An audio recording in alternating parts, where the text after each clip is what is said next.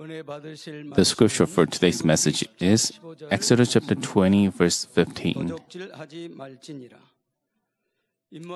You shall not steal. Emmanuel Choir and Nishi Orchestra will glorify God with their praise and performance, and then senior pastor will deliver the message under the title, The Ten Commandments, Eighth Commandment.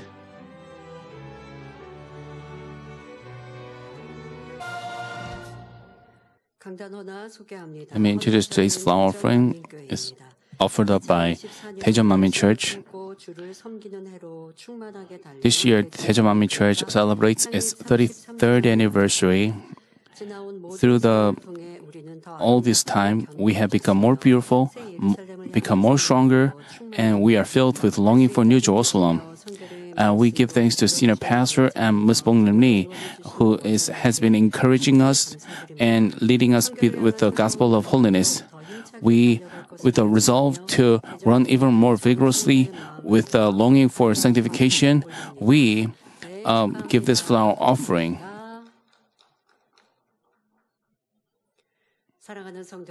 Dear brothers and sisters, now that you've listened to the sermons up to the 7th commandment, are you keeping the 10th commandment? Can you confidently say that you do not take the name of the Lord your God in vain and keep the Sabbath day holy?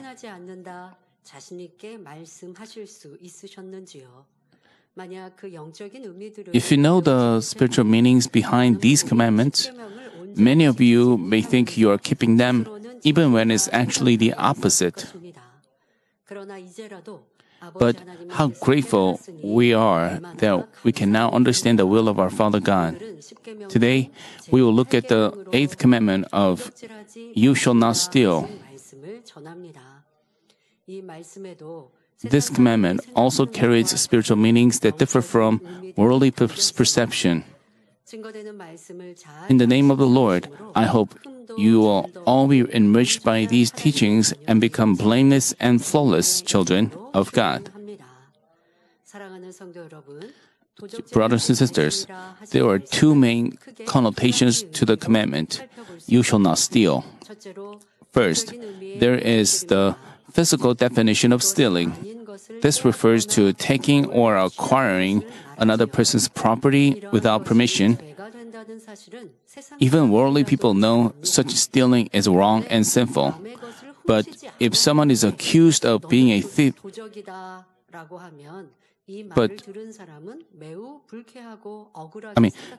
if someone is accused of being a thief despite not having stolen anything, they would likely feel very displeased and wronged. But in fact, many people engage in theft that they don't class as stealing. While committing wrongdoings, they don't realize it, thereby making themselves a thief. For example, they may take someone else's belongings without permission. Without pangs of conscience, they think it is acceptable because they are close friends or the item is inexpensive and unimportant. People who use other people's belongings out of necessity should return it immediately afterwards, but they often don't.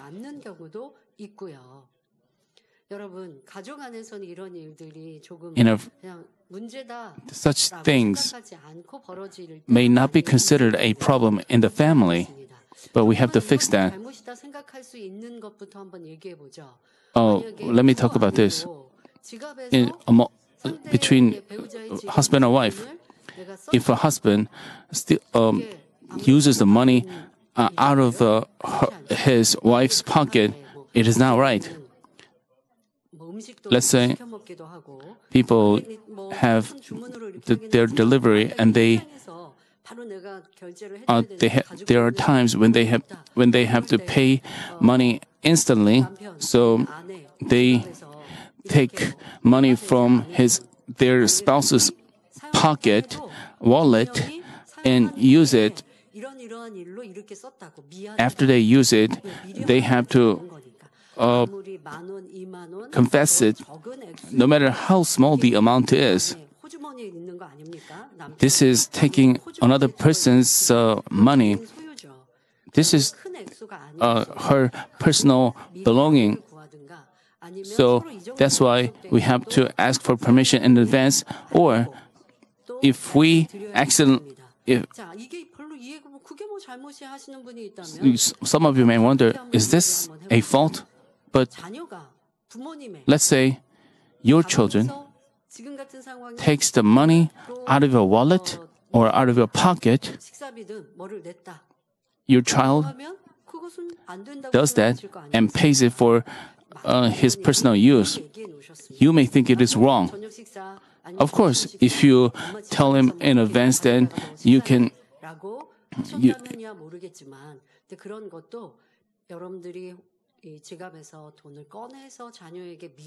you, so, but it's better for the parents to give the.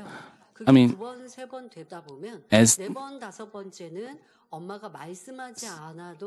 and if it's better for the parents.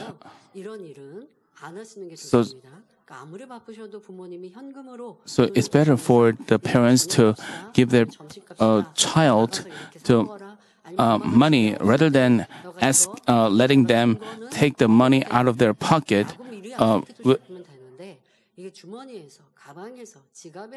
As their child takes the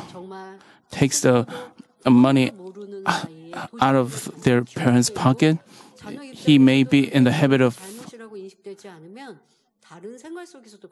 So, as they develop such a habit, once they have such a habit, it is difficult to fix it. This is an example.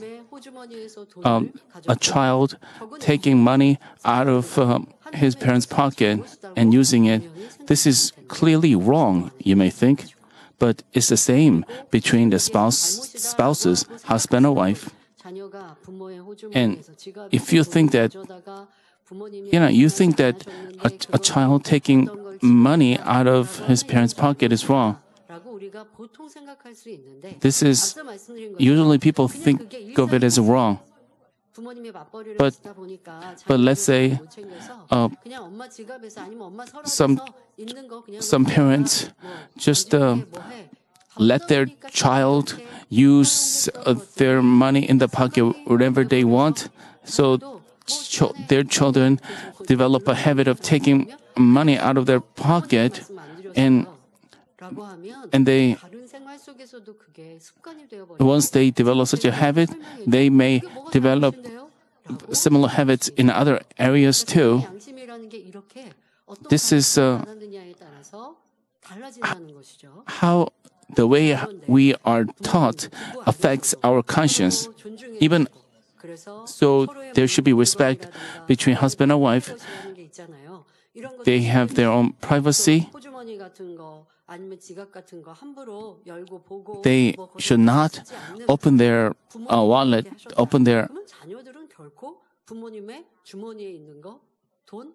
and that their children would. 나중에는 죄송해요. 이런 급한 일이 있어서 이렇게 했어요라고 정말 민망하게 말씀드릴 것이고, 그렇다고 하면 부모님이 양해해 주시면 되는 거지만 그래도 안 돼 하는 다음에는 그렇게 안 하겠죠. 근데 이런 습관들 또 우리 such habits, because of habits formed in ourselves, we may not think something is wrong. So if a husband and wife have a different concept of so people easily use another person's belongings and think it is okay, and so that's why stealing happens even between a husband and wife. When we learned about the Ten Commandments, and we also learned about the laws of the Old Testament times. And we learned about the laws and statutes. 우리에게 이해할 수 And- 있도록 쉽게 설명해 주신 목자님의 말씀이 And the, 예전에 and the shepherd also, back in 1990s, 그런데 그때 뭐라 이런 말씀에서 he also said that he, for example, the shepherd said that when you use another person's pen or pencil, you have to use it after asking for permission. But let's say the owner is not there, but you may use it for your, but there are many times you use another person's pencil and bring it home, and you forget to give it back, and you bring it back. And but if you don't make a habit of, so there are people who bring it back home. So you have to fix these habits. This is a wrong habit. Why? This is like using another person's belongings without permission. This is wrong. And you have to carry your own items, and you try not to use others' belongings so that you may not make a mistake. So people also use another person's belongings and take it home. And so that's why it's better for us to, but people who don't do that always make a mistake. They borrow others' belongings, and then they habitually borrow others' belongings and make mistakes, and they don't realize that because they are in the habit of doing that. They don't think of it as wrong, and they don't think it is a big deal.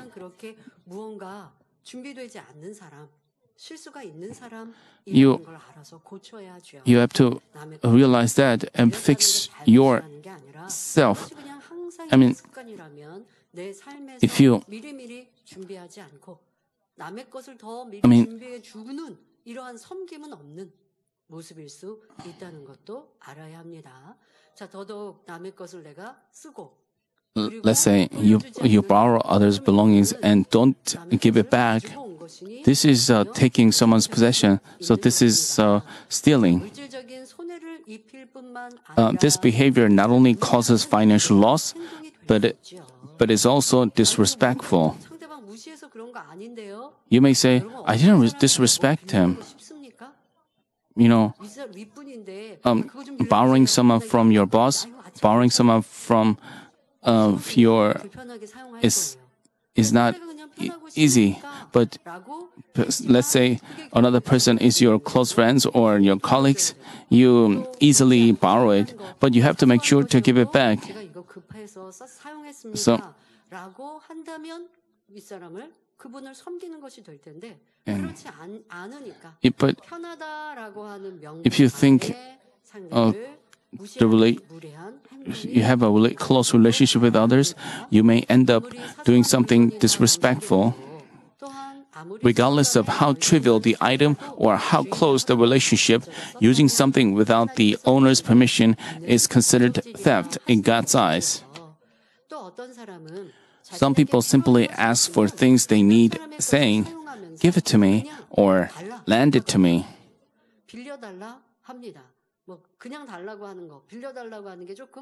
Give it. They easily say, "Oh, please give it to me." This is causing loss to another person very easily. Some of you may think it is not a big deal, but if such things pile up, it turns into a big issue. There are, let's say, when you in your family, when you buy some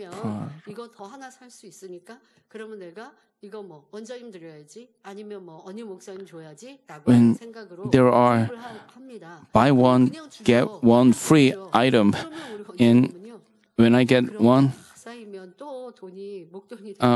I try to when I get one buy one and get one free item, when I give it to Miss Bong Lim, Miss Bong Lim refuses to receive it.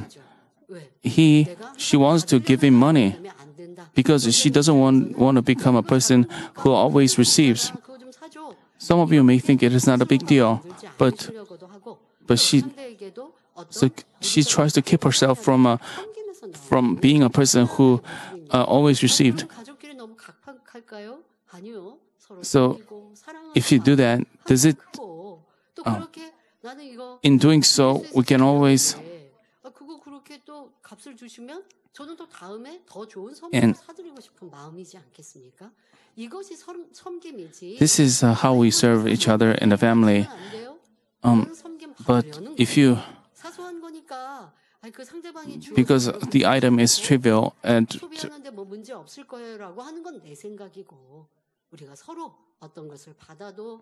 when we receive something and we give, we have to have a heart of service, heart of serving each other, and that way the relationship can.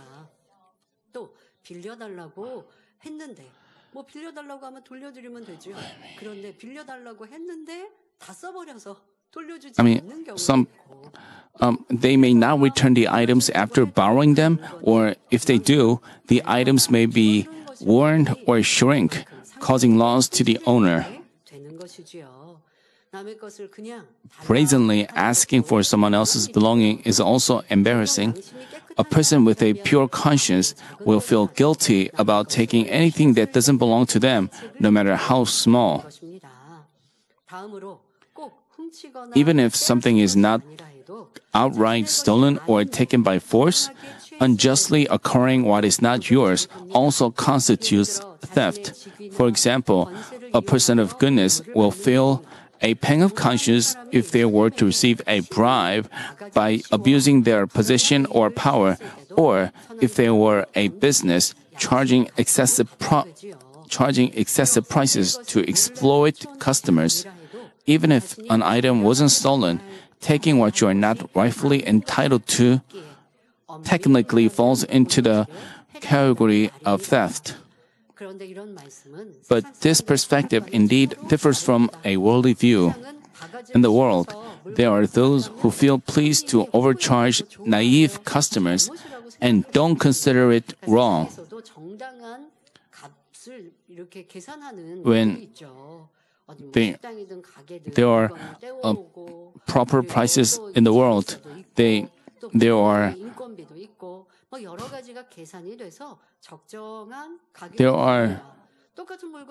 appropriate prices.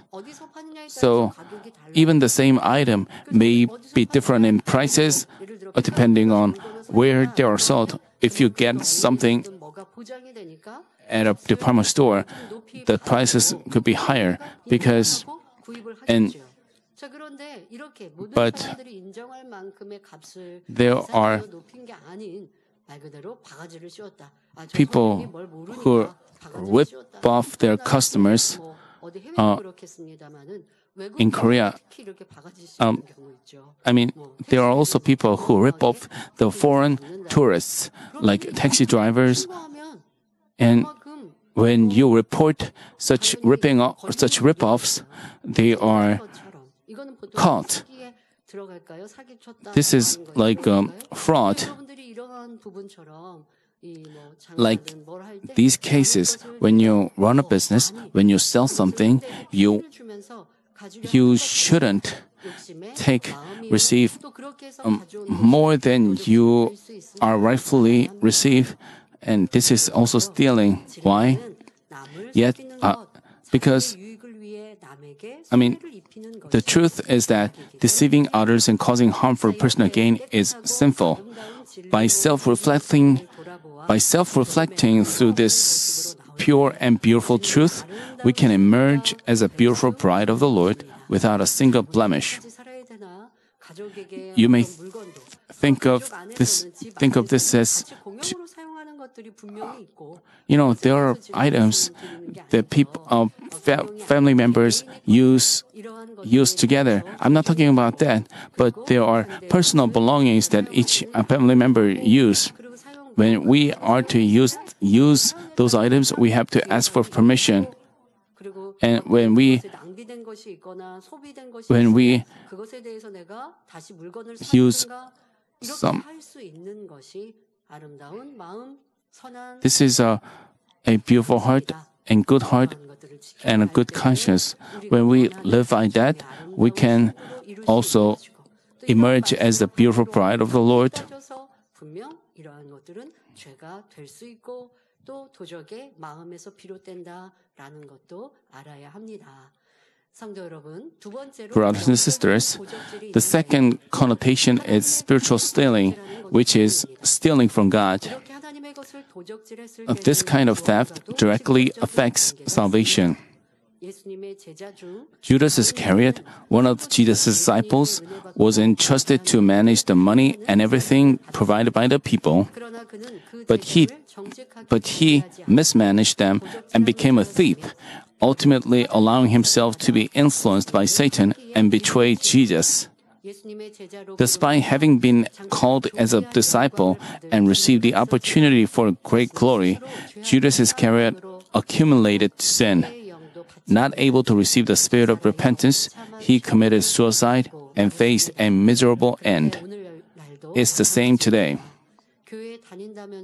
Some people attend church, yet they misuse God's funds. Even worldly people would feel fear when stealing from the church. But if someone who claims to believe in God misuses church's funds, does he truly have faith for salvation? On the surface, they may appear to live a Christian life and fulfill their duties, but being blocked by the great walls of sin already, they are unaware of seriousness of their actions. If their sins remain hidden and go unpunished, it is even more frightening.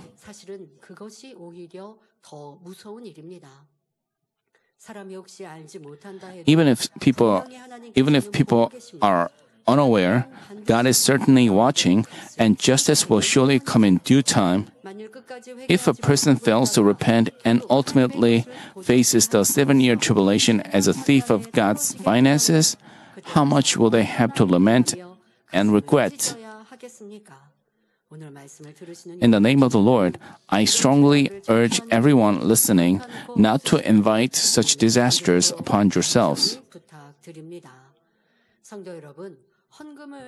Even if you haven't directly stolen church offerings, misusing sacred items or mishandling church finances can also be considered stealing from God. Let's take a look at some. So, this church has taught that even pastors should not touch the church's finances. And that's what our branch churches do.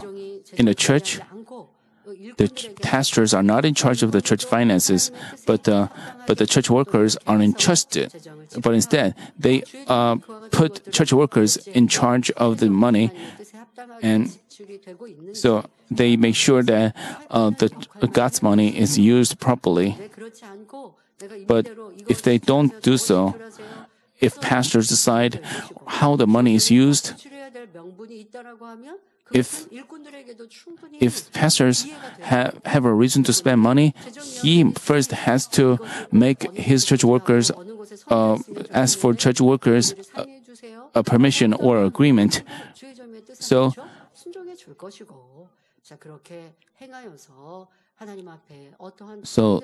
we have to make sure that we don't create a wall of sin before God with the church's finances. Let's take a look at some specific examples. Using membership fees or funds that have been contributed to a mission or group for personal reason is unacceptable. Billing for office supplies for church work and using them personally is also unacceptable. There are money that that, for example, our flower arrangement. When you offer the flower arrangement, they they buy flowers. I mean, when the flowers became prices of the flowers have decreased, and the unspent funds should go back to the church's treasury. I mean, even when and they do the flower arrangement, and then the rest of the flowers and are used for the other churches, other areas, and it shouldn't be used for private use. And Levi workers and pastors, when they buy church's supplies, they use church's finance, and they have to report the purpose of the buying those items. They have to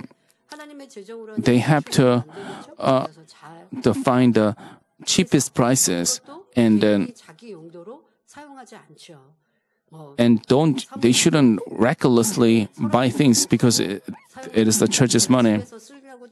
They should not also take those items home and use it for personal purposes. And whatever they buy with God's finances shouldn't be used for private use. Wastefully spending church funds to purchase items when they could be used more frugally, using unspent funds for other purposes instead of returning them, is also a misuse of finances. Additionally, if you use them arbitrarily for private use, it is stealing. Additionally, using church phones or supplies for personal use is not acceptable. When using the church items, people often waste them.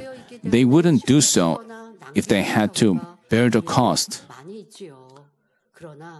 But if you truly love and respect God, you will value them even more than your own, because they belong to God. Parents should ensure that their children do not play with or tear church's envelopes or bulletins.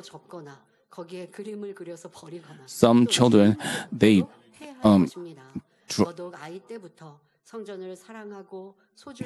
have to teach their kids so that even when they are young, they learn to respect God and honor God. They have to distinguish. So as a child grows up, he wouldn't find it difficult to honor and to respect God. Though these may seem trivial, each action can create a spiritual barrier in your relationship with God. Brothers and sisters, God warns against spiritual theft, particularly about stealing tithes and offerings. Malachi chapter 3 verses 8 and 9 says, "Will a man rob God? Yet you are robbing me. But you say, how have we robbed you? In tithes and offerings, you are cursed with a curse, for you are robbing me, the whole nation of you."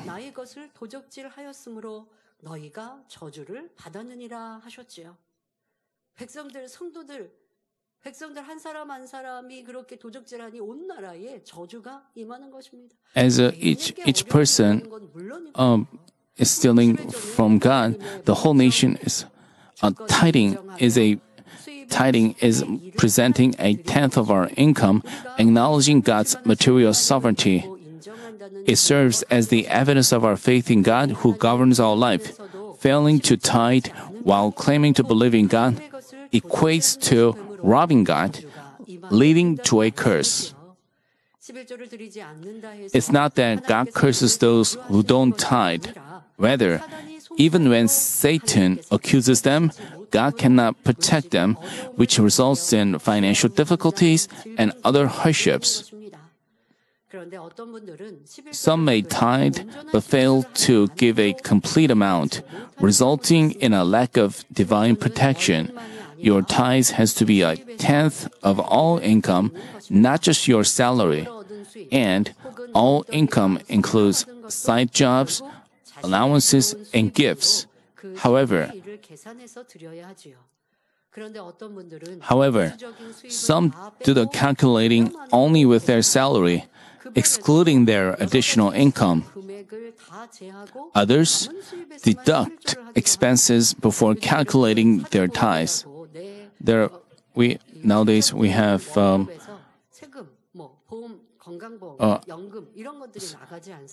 there are taxes deducted from the income, and you receive salary after these taxes are deducted. But his total income, his monthly income, includes his taxes. But we learned. But some people, 월급 액수가 어떻게 되세요라고 물을 때도요. 어떤 상황에 따라서 액수가 바뀌는 걸 봅니다. 그러니까 지금 말씀드린 대로 내가 내 월급이 작아요 할 때는 실수령으로 얘기하고요. 당신의 월급이 얼마예요? 예를 들어서 이제 어디에 이직을 하려고 한다. 뭐 교회에서 외부 세상 직장 다니시는 분을 교회에 채용을 하려고 한다라고 할 때 월급이 얼마 받으셨어요라고 물어보잖아요. When a person tries to transfer to another company, they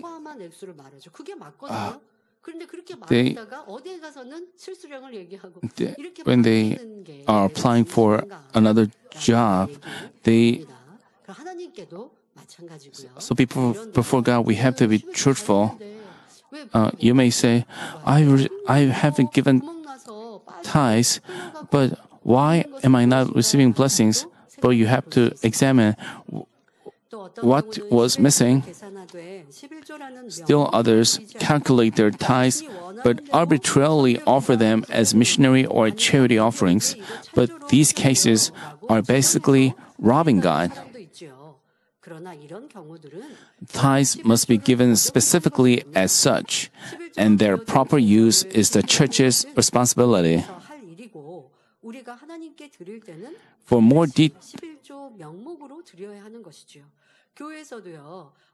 in the church, you have to make it clear that you are offering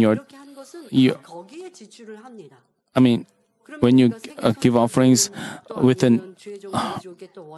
for a specific purpose, the church uses that offering according to that purpose of your offering.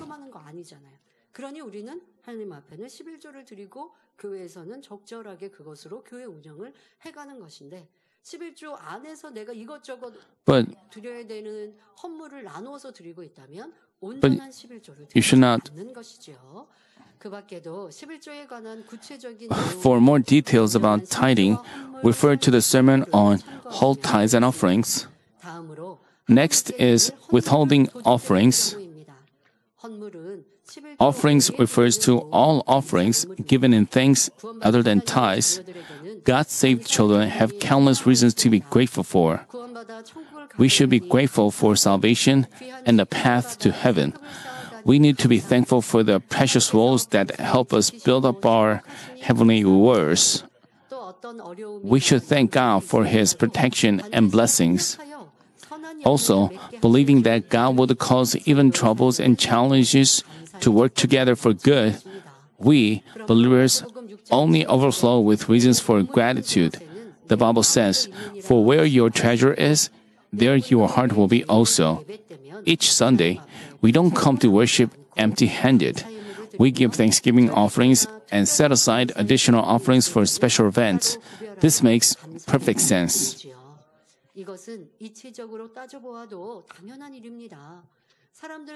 When people receive a favor or some help from others, they don't just feel thankful. Usually, they try to repay it with actions. Especially on holidays or their birthdays, they express their gratitude. This is not done out of a sense of obligation. People who know the duty of man naturally do that from their heart. How much more should we, who are filled with hope for heaven and grateful for salvation, be generous towards God? Each week, as we experience His grace and receive answers to our prayers, we are inspired to be more thankful and give even more to God. Some people claim to have faith, yet hesitate to thank God with their offerings. While they may tithe out of fear of its connection to salvation, they can be miserly with other offerings and often reluctantly give due to others' opinions. But the Bible tells us no one can serve two masters, for either he will hate the one and love the other, or he will be devoted to one and despise the other. You cannot serve God and wealth. So, I'm explaining that when one steals offerings that are to be offered naturally, this also relates to salvation. Being stingy towards God reveals a heart filled with greed for money and worldly lusts rather than love for God and hope for heaven. This may be understandable for new believers, but if people who've long been a Christian have such a heart, they will likely backslide in faith rather than gradually growing spiritually. Memories about the grace received fade away, and you have fewer reasons for gratitude. Thus, when one fails to give what is due, it ultimately relates to their salvation. Of course, each one has a different measure of faith, and God, knowing our conscience, knowing our circumstance and hearts, doesn't focus on the amount given. Just as the widow who could only give 2 leftover coins was praised by Jesus, God desires the fragrance of true gratitude and faith. If you please God with such fragrance, you will have blessings and gratitude far greater than what you have given. God will ensure that your soul prospers and daily fill you with more reasons for thanks, repaying you 30, 60, or 100-fold. Dear brothers and sisters, may you wholly offer God what belongs to Him and generously offer by faith, thereby always enjoying His abundant blessings like a spring that never runs dry. Brothers and sisters, another form of spiritual theft is robbing God's word. Robbing God's word, like making false prophecies in God's name. Some claim to hear God's voice and speak about others' futures like fortune tellers. For example, I've heard someone tell a person struggling in business, God has caused your failures because you must become a servant of the Lord. Alternatively, if you have a dream or see a vision in your own thought and claim, God has given me this dream, or He's shown me a vision, this also constitutes stealing God's word. This is taking God's name in vain, as explained in the third commandment section. Jeremiah chapter 23 verses 30 through 32 record, Therefore, behold, I'm against the prophets, declares the Lord, who steal my words from each other. Behold, I'm against the prophets, declares the Lord, who use their tongues and declare. The Lord declares, Behold, I'm against those who have prophesied false dreams, declares the Lord, and led my people astray by their falsehood and recklessness. I did not send them or command them, nor do they provide any benefit to this people, declares the Lord. Of course, understanding and proclaiming God's will under the Holy Spirit's inspiration is commendable, but it is essential to examine whether you are a suitable vessel for delivering God's word. The Holy God does not reveal His voice to just anyone. He wants to choose those who are pure and free from evil and declare His will through them.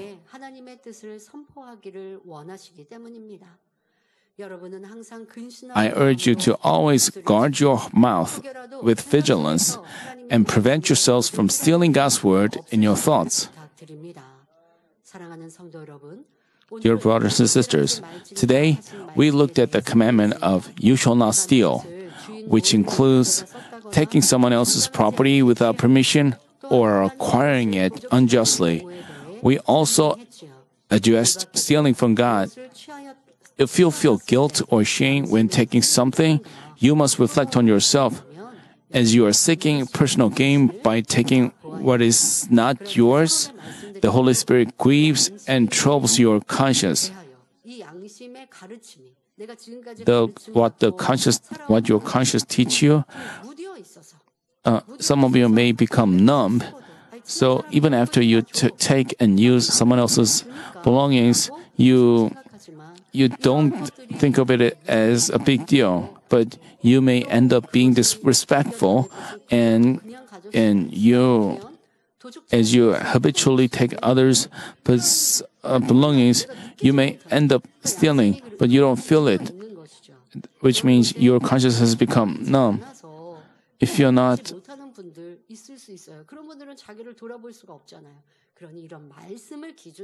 so you have to have the word as your standard, and you.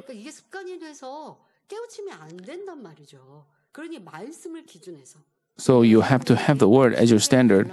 So you have to check whether you easily or quickly take another person's belongings and don't give it back. People of this kind easily give what they have to share others, but what they have to do is not to take and use another person's belongings.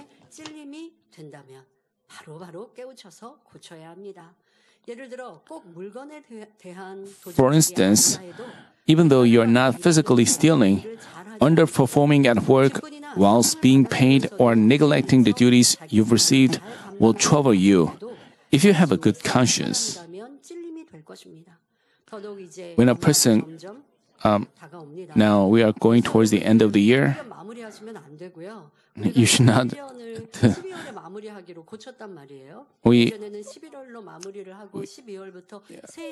Before we had an election for the next year in November, but we changed it to December. So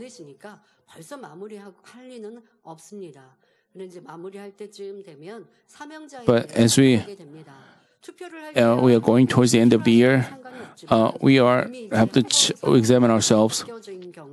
And 이런 경우도 한번 주의 종들은 살펴보아야죠. 예를 들어서 내 상황상 some people have the duties as a district leader or sub-district leader, and they are wholly devoted, but they have their situation, their family situation, or their health issues. They cannot invest as much time as they want. Then they have to yield to others and let others take the job so that they can bear more abundant fruit. If you are lazy or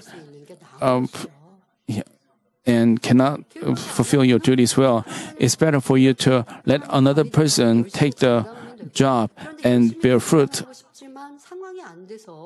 Even if so, those of you who want to carry out your duties, but the situation does not allow, you can let others take the job.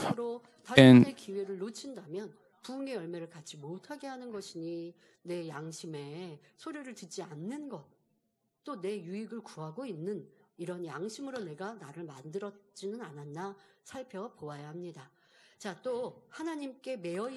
When a person committed to God arbitrarily uses the sacred time for personal matters and causes loss to God's kingdom in terms of time, this equates to stealing time and leads to a troubled conscience.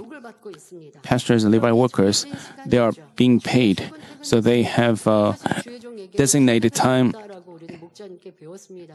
Actually, the shepherd actually taught us that pastors, there's no working hours for pastors. Whenever they they have to carry out their duties.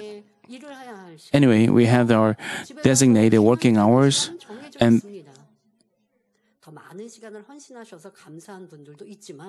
also some people devote more of their time for God's kingdom. But using God's time for private use is stealing. Even if you come to church and work, if you don't bear fruit, you are also wasting God's time, and so you have to feel troubled in your conscience. But if you have been in the habit of doing so, you don't feel any qualms of conscience. And let's say, while many Levi workers bear fruit, you don't bear any fruit, and you just idly spend time, and you don't make efforts to improve yourself. And even so, you don't feel any qualms of conscience. You have to fix such areas. This applies not only to God's work, but also to secular jobs and personal relationships.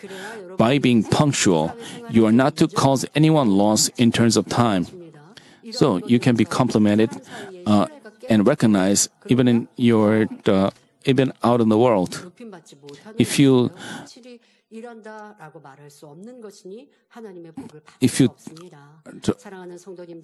Dear brothers and sisters, I encourage you to cast aside all selfishness and greed, and always seek the benefits of others with a good conscience and a sincere and faithful heart. I pray in our Lord's name that all of you will emerge as perfect children of God who are pure and blameless in the truth. Let's reflect on today's message in our prayer.